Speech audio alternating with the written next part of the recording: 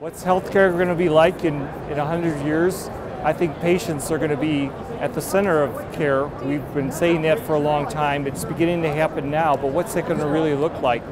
I think you're going to see families more involved in their patients' care, their loved ones. I think you'll see just the need for caregivers to really support the family, support the patients, because that's the strongest level of care. Patients are going to be more knowledgeable about so many factors, about their genomes, about their risk factors, and we're going to be able to prevent things before they're even starting. And I think that's a real significant thing because we have to get costs out of our healthcare system.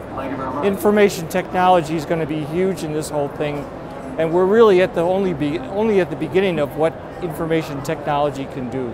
So I have a lot of hope that we're going to see a real renaissance in what healthcare can be, and it's going to revolve around what the patient can do for himself.